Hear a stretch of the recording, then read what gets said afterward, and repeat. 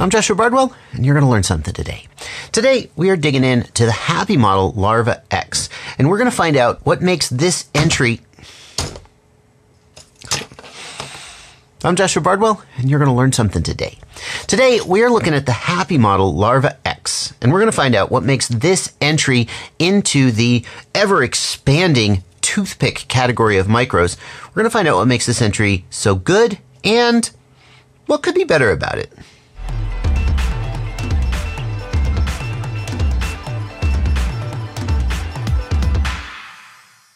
Before we get into this video, I want to tell you that in addition to this review video that you're watching right now, I've also made a full setup video for the Happymodel Larva X.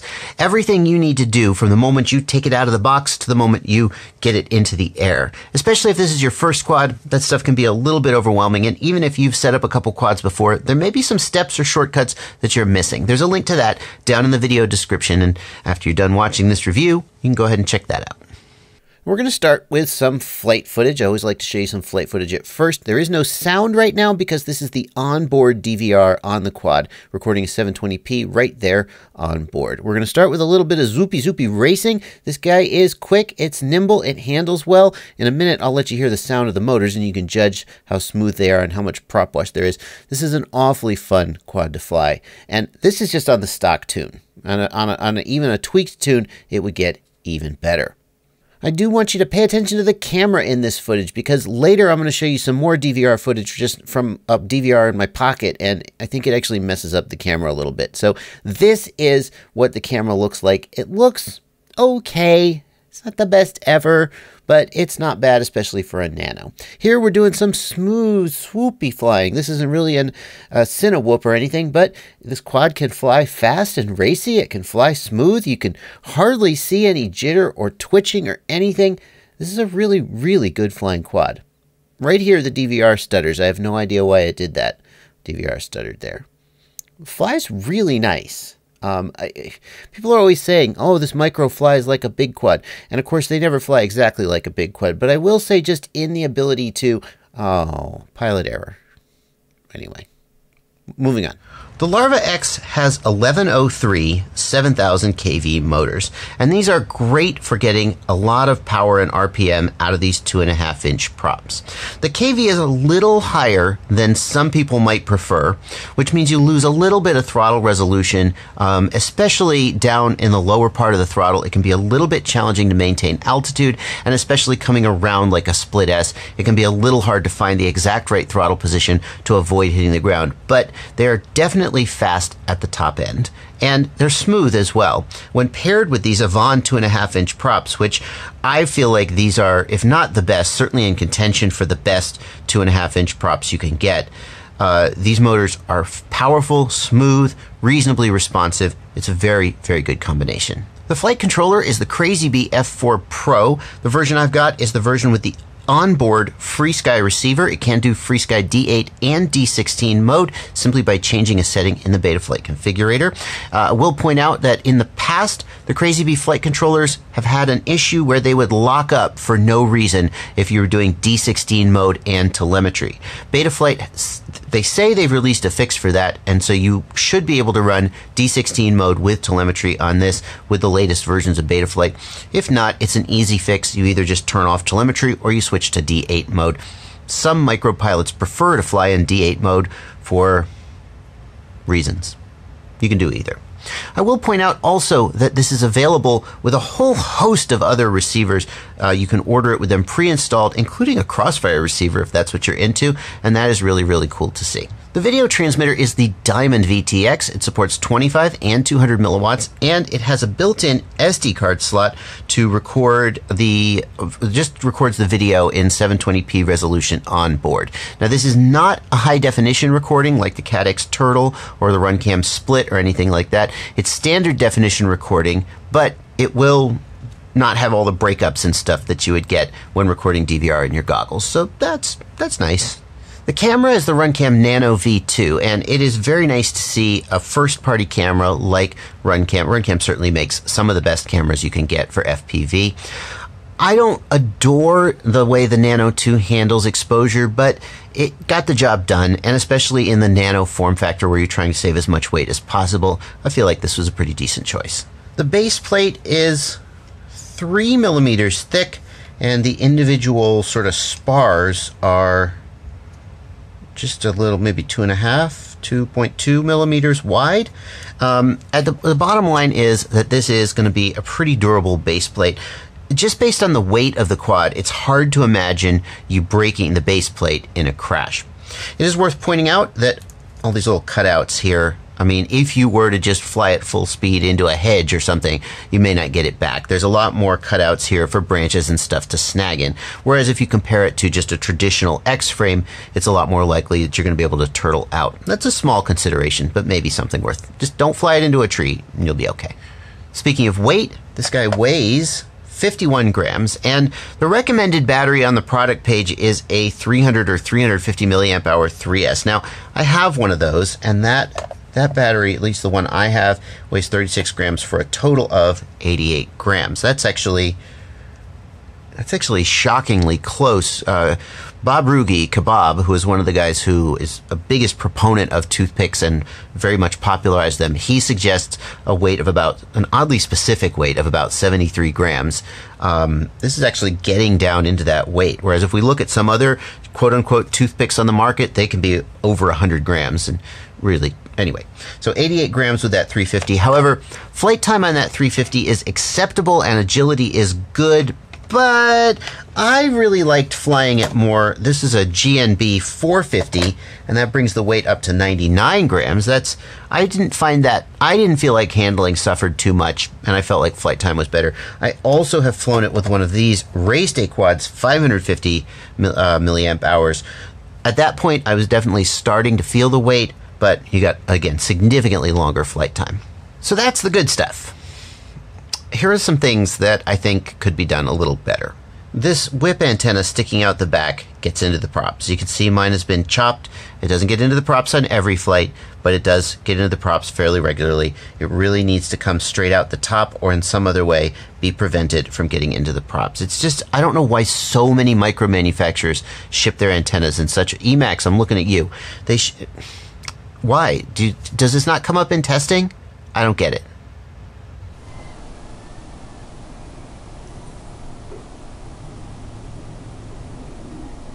RF signal low.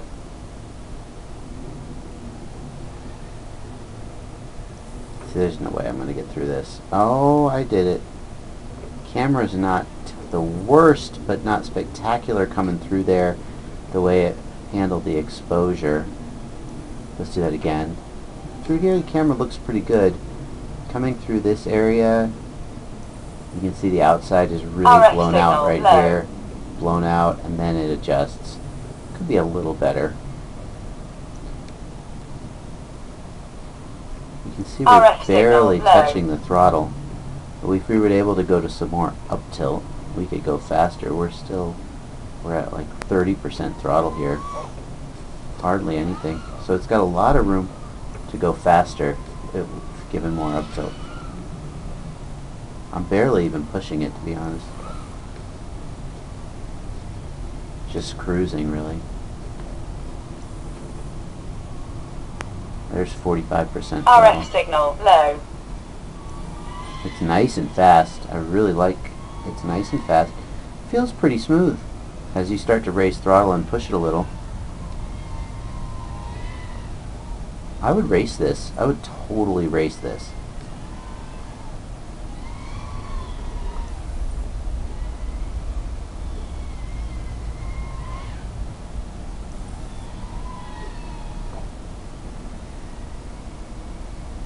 Alright, 10.5. Apparently I didn't charge this battery.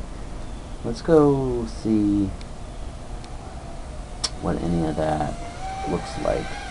For the FreeSky version of the Larva X, the receiver is built into the flight controller and the receiver antenna is soldered directly to the flight controller. So you don't have diversity and range is not very good.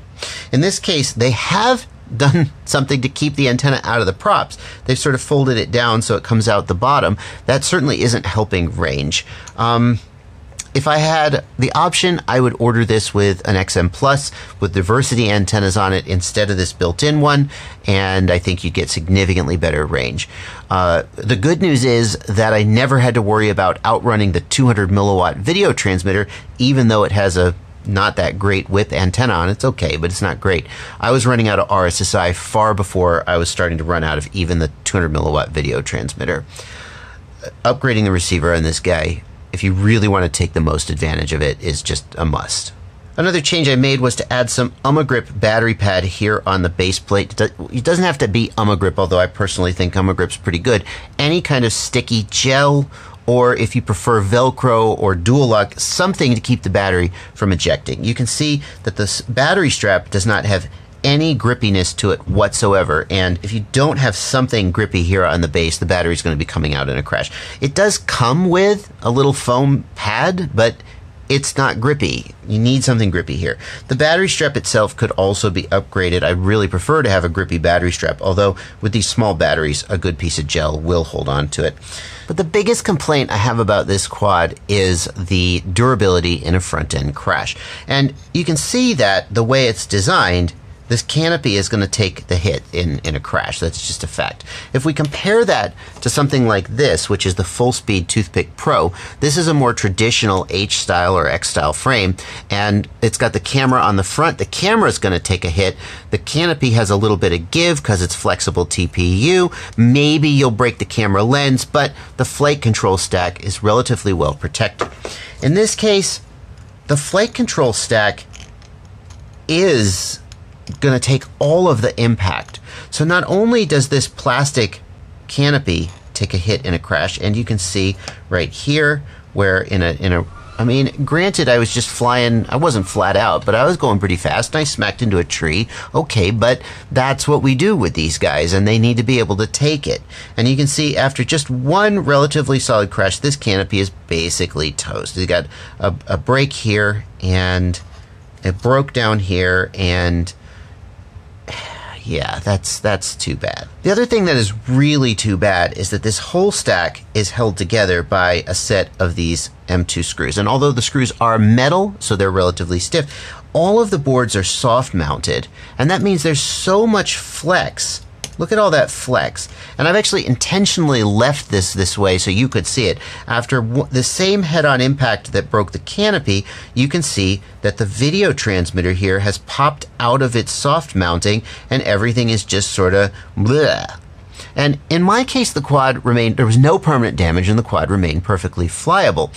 But you could certainly imagine a scenario where these boards would make contact, short out, and be damaged. And the bottom line is that after a crash, I wasn't able to just pick the quad. Well, okay, I was able to just pick the quad up and keep flying it, but you can see it's certainly not in flyable condition. I think Happymodel absolutely has done the right thing by trying to soft mount the boards, but I'm not sure why you're soft mounting the video transmitter. I think if the video transmitter actually had mounting holes drilled in it and it was hard mounted to these mounting screws, it might actually provide more structural integrity, because right now the only thing holding this together is this plastic canopy, and the plastic canopy is just not providing enough rigidity to keep the whole thing from falling apart when you hit it. So that is the Happymodel Larva X, and to tell you the truth, I'm kind of on the fence about whether I personally feel like I would recommend it. It flies very well. It has a great balance of power and weight. It is smooth at top throttle. I really expected when I hit the throttle and went to max that I would hear some kind of oscillation or something. It's often very difficult to get these micros tuned well across the whole throttle range.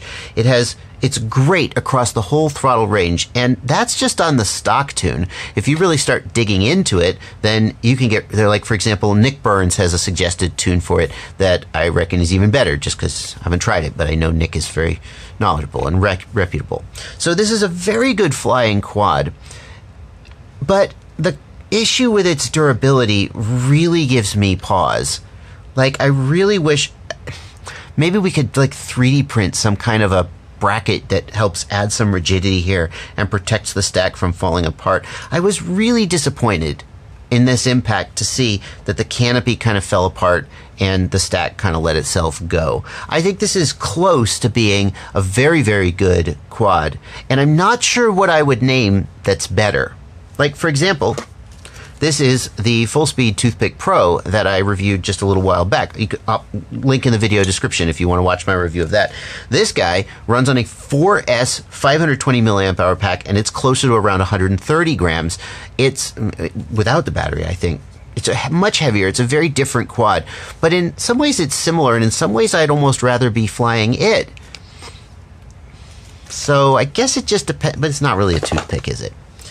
So I guess it just depends on where you're at. At a price of around 120 bucks, this is a pretty good performing quad, and that's priced very competitively compared to other stuff that's out there. But this is also a very, very fast moving market. So if there's something out there that you think is better than this at the same price, put it in the comments and I'll do my best to review it. In the meantime, I hope I've given you the information that you need to know to help you make a decision on whether this is the quad for you. And let me remind you, if it is the quad for you, I have a full setup video for this down in the video description, and if you need some help getting it set up, hope you'll check that out. Thank you guys so much for watching. Happy flying.